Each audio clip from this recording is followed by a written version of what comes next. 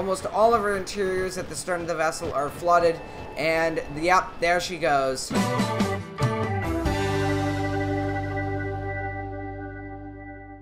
Hey guys, welcome back to another video, and in today's video we are back in Floating Sandbox. It's been quite a while since we last played the game, and yeah, here we are, and today we're not sinking the Titanic, we're actually going to be sinking the Wilhelm Gustloff. So yeah, let's go ahead and spawn it in. Alright, so here we have the Wilhelm Gustloff. This ship sank in 1945 with a loss of over 9,000 people. So yeah, quite a significant tragedy we have here, and we're going to go ahead and get this thing moving. So we're going to go ahead, go to slow ahead here on the engines, and we're going to go ahead and press the page down button on the keyboard to change it to night, so similar to the conditions that the ship actually sank in. So yeah, as you can see, it is sailing along the water here, and yeah, it will soon be hit by a few torpedoes. Now, to simulate those torpedoes, we're going to be using our trusty old RC bomb. So yeah, let's go ahead and stop the ship,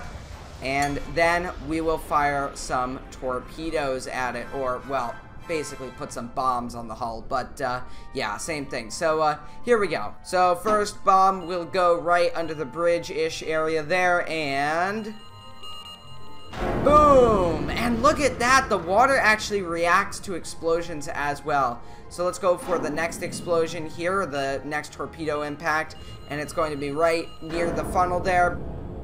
And now we'll go ahead and do the last one near the engine area. And boom!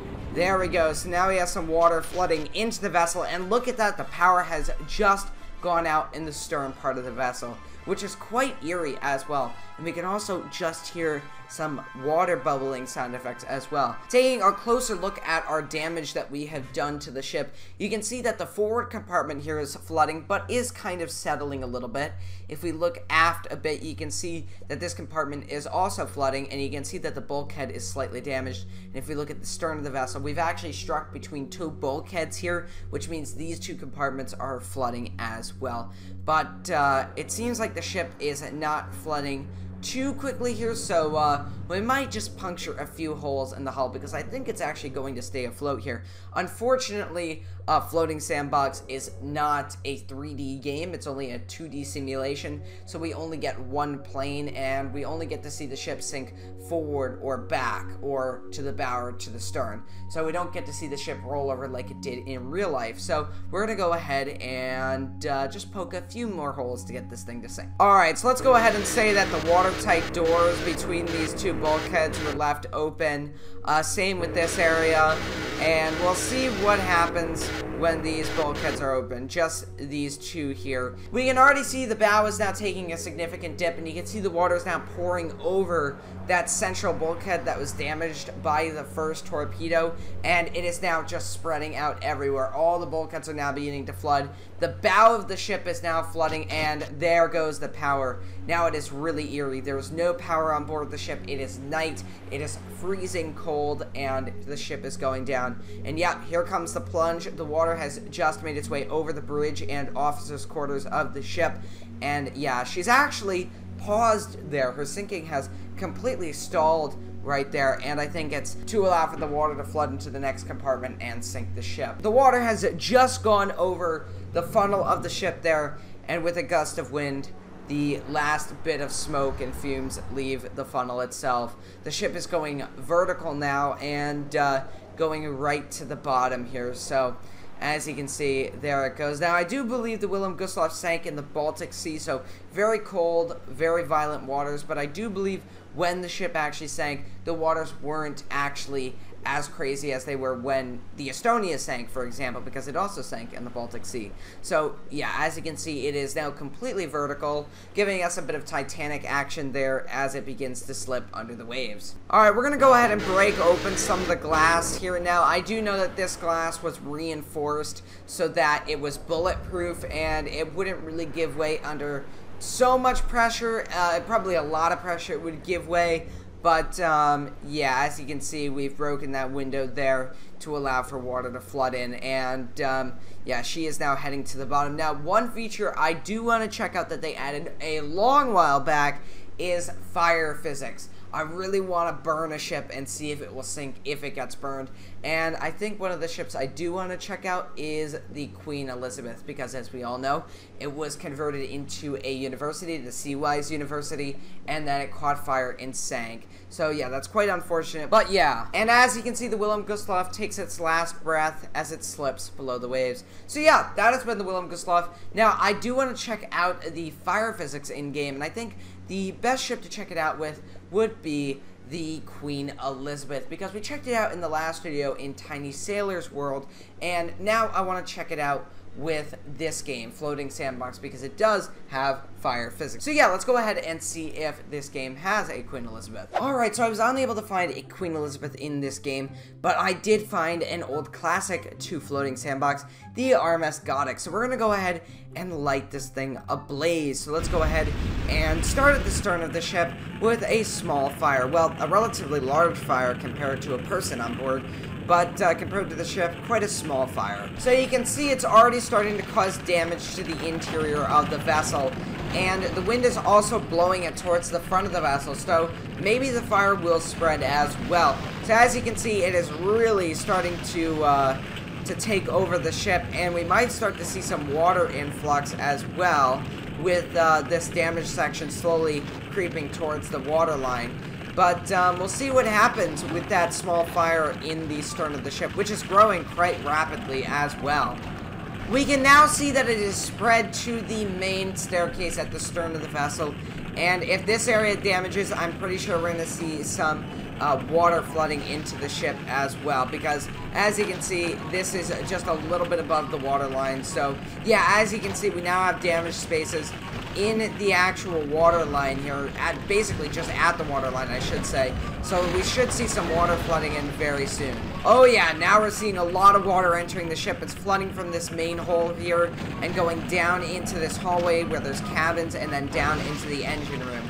So as you can see, the fire is rapidly taking over the ship. With every moment that goes by, the fire continues to grow. Not sure why it's just started to catch here, but yeah, and you can see the water is now overtaking the stern deck, or the fantail there. As you can see, there it goes. It is rapidly going down at this stage, and you can see the bow is beginning to come out of the water. And oh boy, wow, look at that. She is going down rapidly at this stage, much quicker than I actually anticipated. And yeah, there she goes. Almost all of her interiors at the stern of the vessel are flooded, and yep, there she goes. Her bow is now out of the water, and it goes vertical, and yep, there it goes. And it's gone. And I like that these ships actually interact with the water now. That's pretty cool. But, yeah, there it goes. And, yeah, heading to the bottom. Alright, so the last ship we're going to be taking a look at is the RMS Lusitania. This was built by Tim Can and another user, I believe. And I'll have a link to his channel in the top right corner. But he makes some really cool ships for Floating Sandbox, so yeah, check them out. So we're gonna go ahead and we are going to sink the Lusitania. So let's go ahead and place an explosive right here and detonate it. So here we go, and boom. So that seems to have done nothing. Maybe we can open the hole just a little bit by placing 3 explosives. Let's find out. And boom, there we go. That's a little more accurate. We're getting some stress fractures just below the #1 funnel. And as you can see, it is really beginning to take on water now. So it's only been a few seconds after that main explosion there, and you can already see that water is now beginning to trickle its way aft, but it's actually stopped flooding forward. So that's quite interesting. So let's see why there. And wow, that is actually quite interesting. So our explosion has actually damaged right along a bulkhead, but hasn't breached that bulkhead. So that's why there's no water flooding in there. But I think we can go ahead and just envision a secondary explosion damaging this part of the hull here. So, yep, here we go, and boom. So there's our secondary explosion right there, and it has actually damaged the keel as well. And yeah, there we go. So as you can see, with that secondary explosion, there's a rapid drop, and the ship begins to sink very quickly. And actually, with that secondary explosion, we're seeing some stress fractures in the hull, which is just allowing the ship to take on more and more water. So as you can see now, the ship is heading to the bottom rapidly going down there, and there's a really cool 3D effect happening with the water there as well, so that's really cool. So as you can see, similar to the actual Lusitania, it's sinking quite shallow here until the end, so the stern is coming out of the water, and unlike in real life, it is going to go vertical. Obviously, it hit the bottom right after it went under, so yeah, unfortunately here it's just gonna go vertical, but yeah, as you can see, it is rapidly going to the bottom. The stern is sinking under, and yeah, there it goes. There goes the Lusitania, going right to the bottom there. Now, I've gone ahead and built some terrain here to see what the wreck would look like if it landed like this. So here we go. And, yep, that's just total destruction right there. Complete and total destruction. Oh my gosh. Wow, it is just crushing together. Oh my gosh. Look at that. And, yeah. This is going to be an unrecognizable wreck site here. By the way, it is so loud, I can't even hear myself speaking right now. I think I'm talking, but I can't really hear. This is actually what it sounds like right now, just to give you an example of how loud it is. Alright, it is finally settling back after that chaotic first impact. And you can see how much debris has been thrown into the quote-unquote air, but really thrown into the water there. And yeah, that is the end for the Lusitania. So that was actually really cool there. Alright, so yeah, that was really cool. We got to witness 3 ship sinkings, 2 by torpedoes, and 1 by fire. So if you guys enjoyed, make sure to leave a like and a comment, and I'll see you next time, guys. Goodbye.